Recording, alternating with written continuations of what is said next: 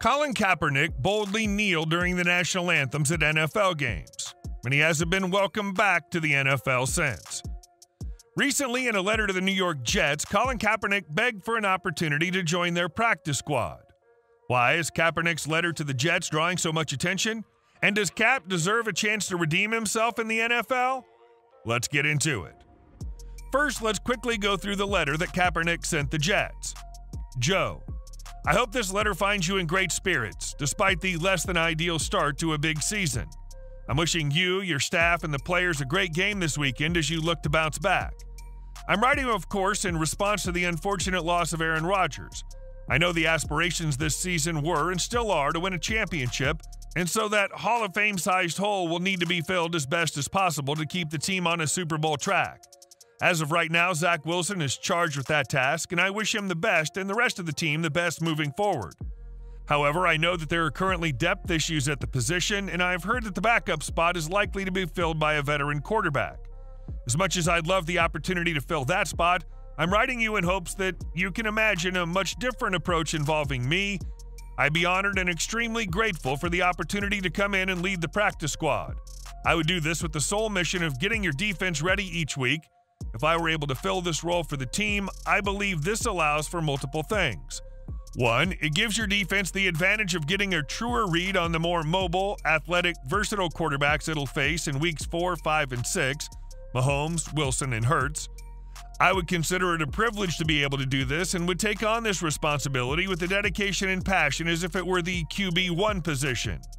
2, this would also allow you guys as an organization to take a real look at where I am football-wise in game-like situations against an elite defense while not putting any competitive pressure on Zach. I understand the importance of keeping him confident and focused as QB1 and would only look to boost that confidence in any interactions that we may have if I was given this role within the team. In a perfect world for the Jets, Zach Wilson finds his stride and shows that he's able to lead this championship-caliber team that you've put together to the Super Bowl. I believe a confident Zach Wilson has the tools to do this. However, in the event that this is not the case, I'd love to offer you a risk-free contingency plan. There's definitely a lot to unwrap here. For starters, why was this letter made public?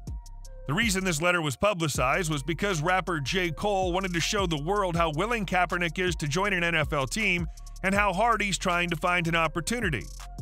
In the past, there's been speculation that Kaepernick hasn't actually wanted to return to the NFL, and this letter puts those beliefs to rest. But there's way more to get into here. People are losing their minds and sharing various opinions, siding with Kaepernick and also in criticism of Kaepernick's plea. And that's because Kaepernick didn't leave the NFL on typical terms. When Colin Kaepernick entered the NFL, he was unbelievable, almost immediately. He stole the job from veteran Alex Smith in his second NFL season and took the 49ers to the Super Bowl with sensational flair. He could run like a gazelle and had a rifle for an arm. But as his career progressed, Kaepernick began using his platform as an NFL player to protest against police brutality towards people of color. He did so by kneeling during the singing of the national anthem before the games. His actions drew plenty of controversy as plenty of NFL players followed suit. At one point, the conversations about who was standing and who was kneeling during NFL games drew more attention than the games themselves. And Kaepernick earned both praise and hate for his actions. On one side, you had people that thought that he was bringing awareness to a serious issue that had deep roots in the United States, but others believed that it was disrespectful to the flag and the country to choose the anthem as a time to protest. He became extremely polarizing, even receiving attention from Presidents Barack Obama, who praised his actions, and Donald Trump, who criticized them. Eventually, Kaepernick was released by the 49ers and was unable to get another job in the NFL, not even as a backup. It was an unusual circumstance since at the time he definitely had the talent that made him worthy of a roster spot. But with so much controversy tied to his name, no owner was willing to sign him. Signing Kaepernick at the time could lose any team plenty of fans that believed his actions were disrespectful and un-American. But others were speculating that Kaepernick didn't actually want to join the NFL. In some ways, his new reputation as the rebel that was shunned from the league for speaking up made him more marketable than the majority of other players in the league.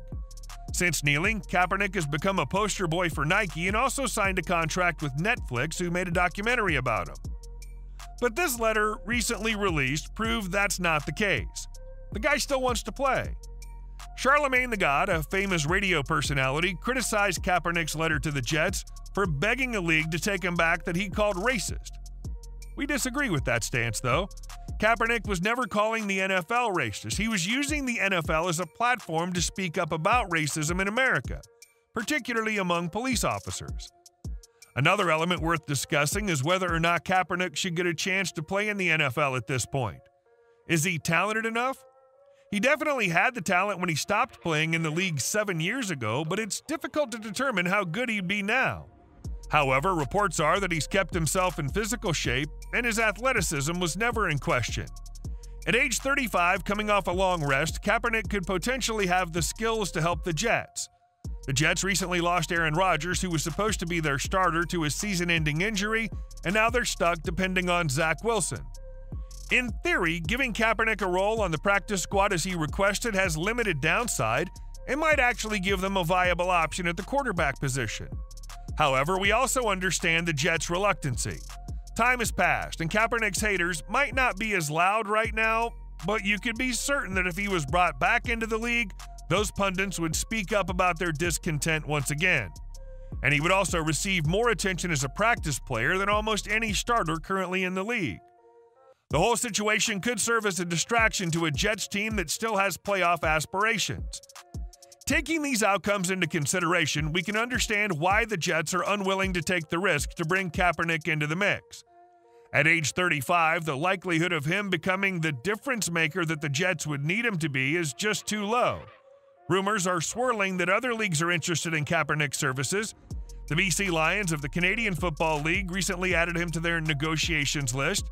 And Dwayne "The Rock" Johnson has been trying to recruit Kaepernick to the XFL, stating that it's his best avenue to showing his talents to NFL teams. But Kaepernick doesn't want to play in another league. As an accomplished NFL player who already monetizes off his own name and likeness, he doesn't need to play minor or alternative league football. The guy just wants to play in the NFL. What do you guys think? Does Kaepernick deserve a shot with the team? At age 35, do you think he could still be a difference maker? Let us know in the comments section, and don't forget to subscribe to our channel for more sports news and insights.